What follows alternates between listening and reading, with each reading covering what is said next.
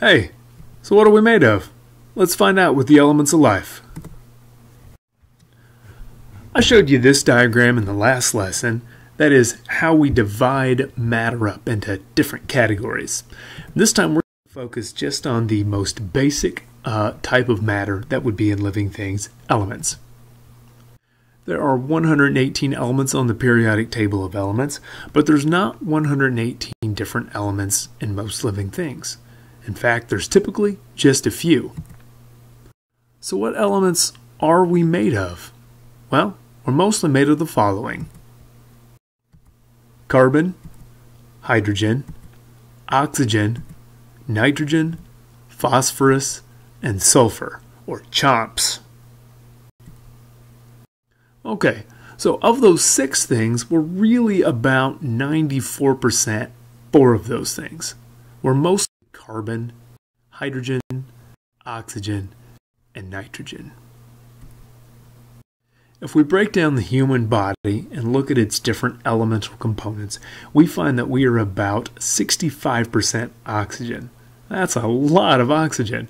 And we're about 10% hydrogen. So 75% of our body is oxygen and hydrogen. And you may have already guessed why that is. That's because we're about 60% water by weight. And since water is made of hydrogen and oxygen, that accounts for a good chunk of those elements. We're also made of about 18% carbon, and carbon is very important to living things. In fact, we have an entire branch of chemistry called organic chemistry dedicated to studying carbon. The reason carbon is great for living things is because it readily makes lots of different bonds, and so it builds sort of a chemical backbone to build all of our other compounds and living components on. We're only about 3% nitrogen, but it's still one of the big 4, and we're about 4% everything else. So we're 94% carbon, hydrogen, oxygen, and nitrogen, and 4% everything else. So what is that everything else? Well, I already mentioned phosphorus and sulfur. Those are important in making proteins and nucleic acids like DNA. But we're also made of calcium, which is found in our bone, potassium and sodium, which are important electrolytes, along with chlorine.